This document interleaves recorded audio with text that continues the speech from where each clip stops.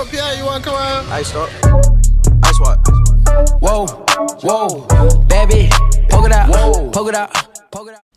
What's up, everyone? So, as you can tell by the fact that there is no lighting at all, it's a bit late right now, and it's just kind of not in my best interest to pull out the light and get everything set up. I just wanted to record a little bit more natural and just, you know, not have to deal with all of that setting up and stuff. So apologies if it is a little dark. It will get brighter whenever I end up opening my browser and actually getting the notes out so I can read and kind of have the stats all right there. So apologies for that, but I don't think anyone really cares. Today we're going to be doing Saints vs. Panthers key matchups to watch. And now before I get into the video, I'd like to let you guys know that one, it is 3 in the morning and I couldn't sleep. I'm kind of waiting for my sister. She's going to Atlanta to get on her plane back to I think it's I don't know because she just got stationed there. It's one of those weird states, but she's gonna go there, and then it's Virginia. She's gonna go to Virginia, and then that's that. So I'm waiting to say bye to her, and then, you know, I'll go to sleep. But until then, I was just gonna be productive and get a video out of the way. And this is the one that we're going to be doing, the key matchups to watch. Now, before I get started, I will let you guys know yet again that I did make a Patreon. If you would like to go throw a couple bucks my way, just for the betterness of the channel, literally anything that goes to the Patreon is only for YouTube supplies. My YouTube revenue, I use a little bit for stuff I need for myself as well as my channel, but the Patreon stuff will go strictly towards YouTube setup and cameras and microphones and anything I need for the desk, lighting, anything like that, stuff for the background. So if you guys would like to go ahead and donate to the Patreon, the link is in the description. But besides that, let's go ahead and get into the video. I just launched the Patreon again like a day ago, so there are no donations. If you'd like to be the first, the link is in the description. Now, let's go ahead and move to the first matchup to watch that I would like to talk about. And wow, that is bright. That is Marshawn Lattimore versus DJ Moore. Now, this is only an assumption. I could only assume there will be a switch in coverage on DJ Moore because of the fact Marshawn Lattimore missed last game versus the Carolina Panthers. PJ Williams was forced to cover the boundary, which placed him as a primary defensive back on DJ Moore in most situations. Now, it wasn't that PJ allowed a ton of receptions. He didn't allow a ton of receptions. DJ Moore totaled 6 receptions, but for 126 yards and 2 touchdowns. It was genuinely hard to watch. DJ Moore absolutely abused PJ Williams deep. He was just throwing him around, getting wide open. DJ Moore notched a 51-yard touchdown reception and also broke 3 for a 52-yard catch and run. The Saints secondary is extremely injured, but Marshawn Lattimore is completely healthy. Expect Lattimore to cover DJ, especially because of what happened last time these two teams faced off. Having DJ Moore break out for 126 yards and 2 touchdowns, which is still his best game of the season by far up until this point, is absolutely ridiculous. I cannot see Sean Payton or Dennis Allen sticking PJ Williams on DJ Moore again. That is literally just a recipe for disaster. Now, I don't think PJ Williams is a terrible corner. He does piss me off at points. He is a little bit stupid at some points, but he is actually a very good slot corner. If you put him in the slot, he'll do his job, but the second he hits the boundary, he sucks. So just keep him in the slot. Don't make him play outside. We'll be perfectly fine. So, Marshawn Lattimore being the one to cover DJ Moore in this scenario, here are his stats for the season. Marshawn Lattimore has been targeted 73 times, but has only allowed 40 of those to be completed. Marshawn Lattimore is allowing a team low 51.2% of passes his way to be completed. He has rallied a career low 68.5 Pro Football Focus grade, even though I think he's playing more complete than any other year before now. Of course, he isn't getting the interceptions that he's used to, but it just seems like he's never at fault for any major gains or major kinks or major problems in the secondary. He's usually the one cleaning up other people's messes, and it's like he always does his job. Amari Cooper, Mike Evans, Julio Jones are just a couple of names that just got completely wiped out of the game. They weren't game changers. Marshawn Lattimore is still definitely a lockdown corner, but he does have a pretty big test this week in DJ Moore.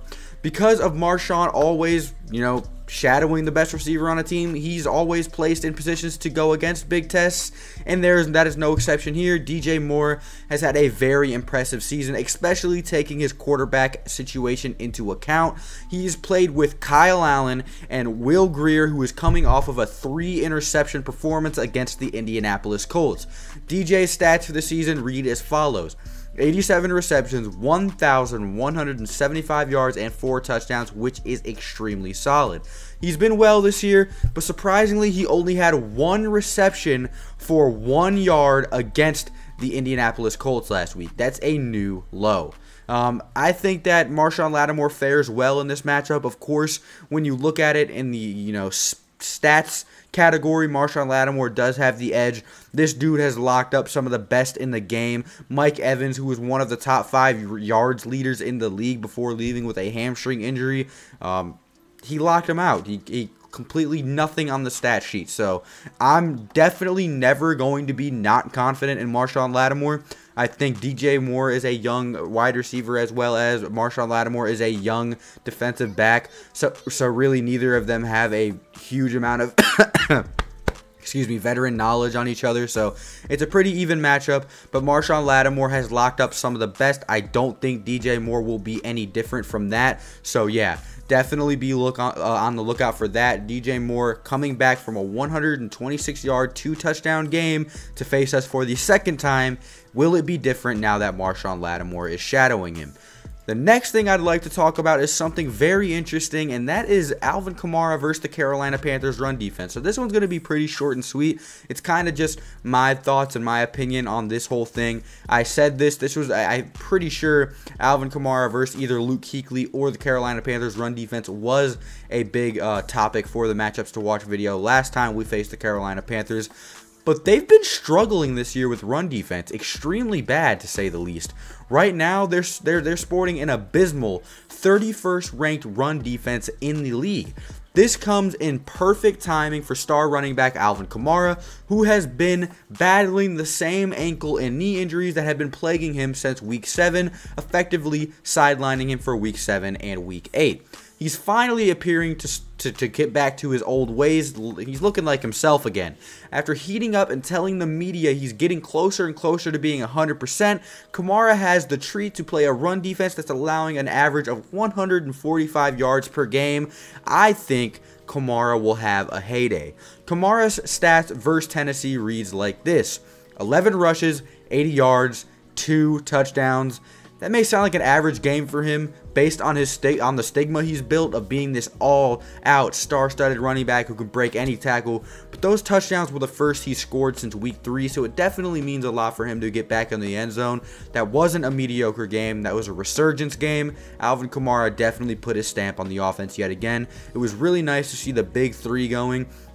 Drew Brees, Michael Thomas, and Alvin Kamara all showed out. It was looking like what we were used to seeing years past, but with a little bit of Jared Cook and Traquan Smith sprinkled in there as well. So I think like Alvin Kamara did against Tennessee, he will have a big day against the Carolina Panthers. I don't see anyone on that run defense stopping him. If you go ahead and look at the film of Alvin Kamara against the Carolina Panthers, yeah, he only had 11 rushes for 50 yards or something like that. He still looked extremely fluid. If he was given more opportunities in that game, I'm sure he would have had a lot more production. But Alvin Kamara was focusing, or not Alvin Kamara, Sean Payton was focusing on Latavius Murray, as he showed in the beginning of the game. They had no answer for him. He broke off for a very large touchdown run. So if Alvin Kamara can get himself involved early and set the tone for the rest of the game, that could be a huge thing right there. I do think Alvin Kamara does bully this Carolina Panthers run defense. I don't think they stand a chance. I think we see past Alvin Kamara yet again in ways that we haven't seen in a very, very, very long time. I'm talking 100+ yards, 2 touchdowns, baby. Maybe a couple of receptions in there as well. Who knows? So now I would like to talk about the last thing, and this one's a bit of a coin flip for me. It's the New Orleans Saints offensive line versus the Carolina Panthers defensive line. The New Orleans Saints have a huge test this week against the best pass rush in football. Yeah, I said it. The Carolina Panthers are currently leading the league with 52 sacks on the season, most in the NFL. The Saints' offensive line, on the other hand, is ranked 3rd best in the league, only behind Dallas and Los Angeles, but sadly they have not been at full strength for weeks. Appearing on the early injury report are 2 starting offensive linemen for New Orleans, both limited: Andrus Peat, who's working back from a broken forearm, and Larry Warford with his knee injury. The Saints' offensive line can very much still slow people down, holding opposing defenses to only 24 sacks on the year. Despite multiple injuries to the offensive line, players like Teron Armstead, Larry Warford, Andrus Peat, so many offensive linemen going down at different points during the year, we've only allowed 24 sacks on the season, which, like I said, 3rd best in the league. Most games are won in the trenches. Will the offensive line be able to create running lanes for Alvin Kamara to get him involved in the offense? Will they be able to protect Drew Brees against the best pass rush in football? Those are, in my opinion, are the questions that will win or lose the Saints the game this week. That's just how I feel about it. Can the offensive line stop that pass rush of Carolina? 52 sacks on the year, extremely dominant. I don't know. I really don't, but it's definitely going to be fun to watch. The New Orleans Saints have quieted some extremely good defensive lines this year. San Francisco and Carolina a couple weeks ago being just a few that come off the top of my head. So those are my matchups to watch. If there's anything I missed, go ahead and comment down in the comment section below. I appreciate that so much. If you guys enjoyed the video, let me know. Like I said, no forcing here, but the Patreon is in the description if you guys feel like it. Thank you guys so much for watching. If you have any suggestions or things I missed out on, go ahead and comment them down in the comment section below, and I'll see you boys in the next one. Ballin' like Barkley, wrist so sparkly, internet surfing, feel like iCarly.